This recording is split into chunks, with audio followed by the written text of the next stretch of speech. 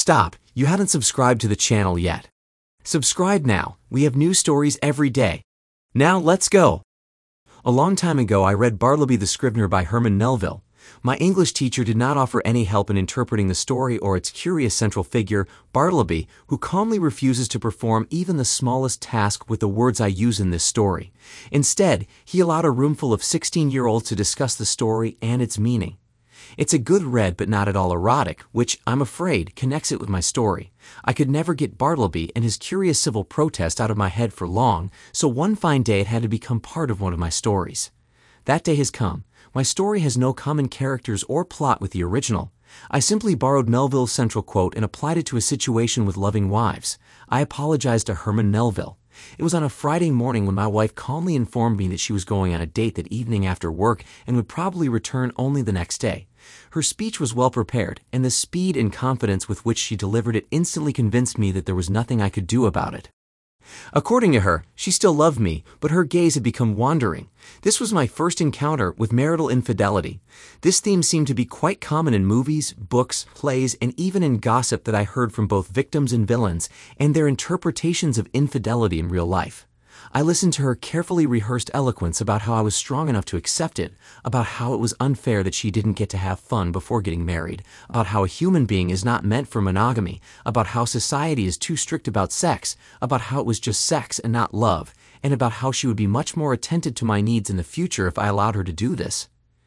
With the slightest sigh separating this nonsense about me allowing her from my response, she moved forward with renewed energy into the well-charted waters of cliches, including the notion that I had no choice, that she could do whatever she pleased with her body, that life is short and she deserves all the pleasure she can get, and that she has the right to satisfy her desire to try various colors, shapes, tastes, and sizes of male endowment.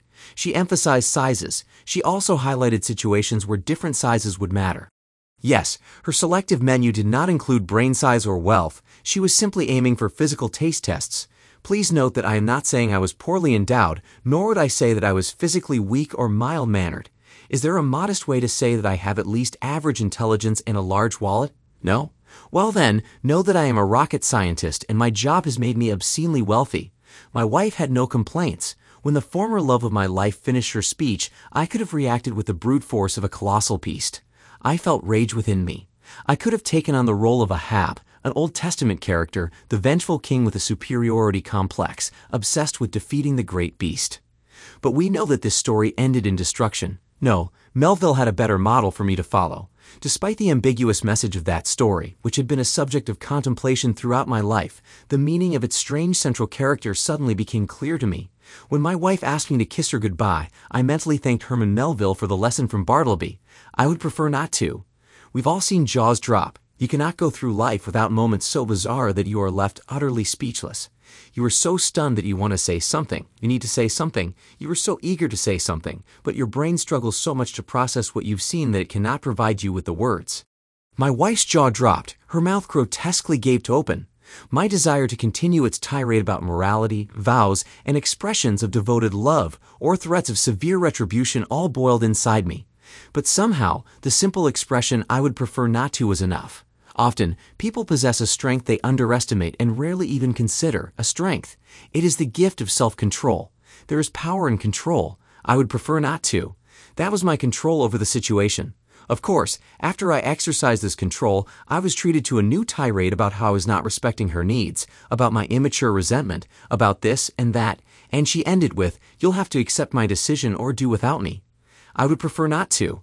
I noticed a crack in her armor. She began to falter slightly, trying her best to appear resolute. I did not threaten her. I did not beg. I did not cry. I did not explode with indignation. Then she began to negotiate. She promised not to stay out all night on her first date. Instead, she would come home and assure me of her deep love for me, allowing me to reclaim her body. I would prefer not to. This stunning phrase was repeated. My wife shifted from being a gentle lover to an attorney she might never become. She had as much trouble passing the bar exam as she did dealing with me, her husband. I am sure she didn't recall one of her classes in law school a year before we got married.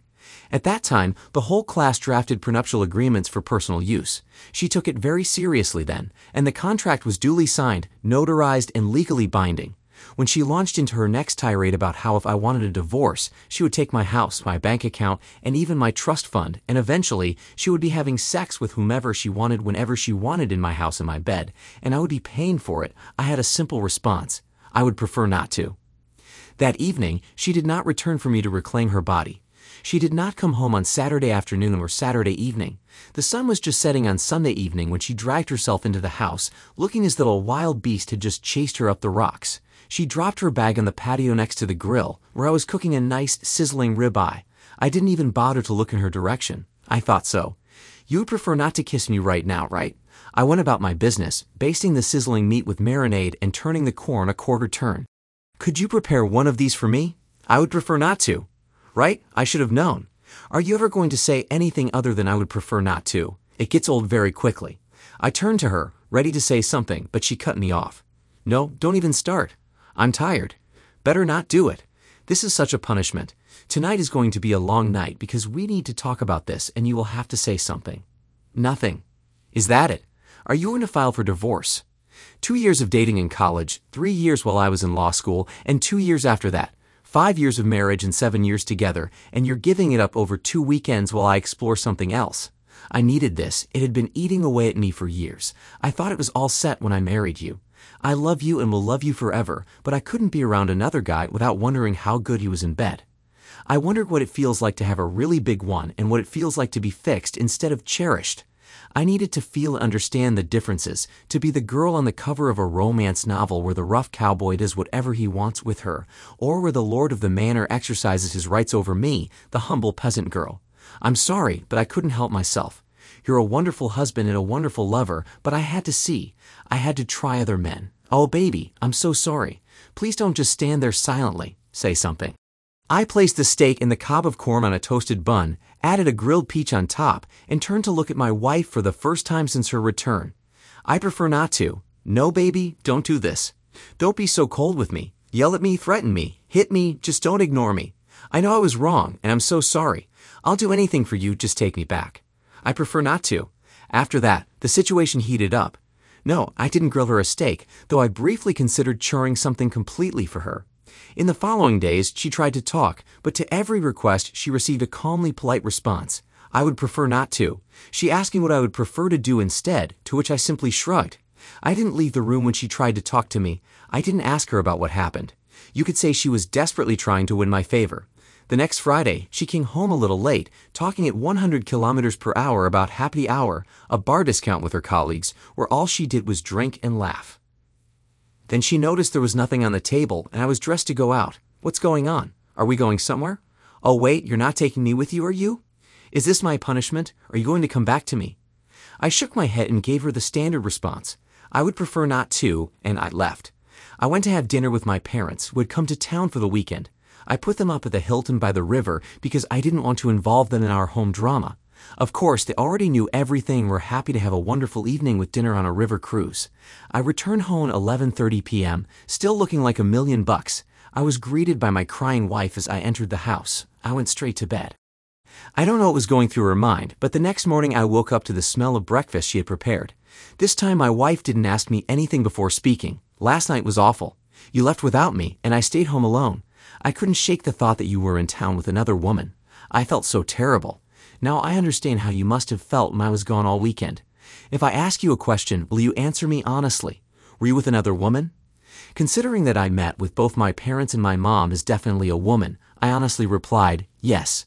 Mixed emotions were reflected on her face. She now knew that I had met with another woman the previous evening, which filled her mind with anxiety. On the other hand, I had said something else, something new. It turned out to be a good conversation.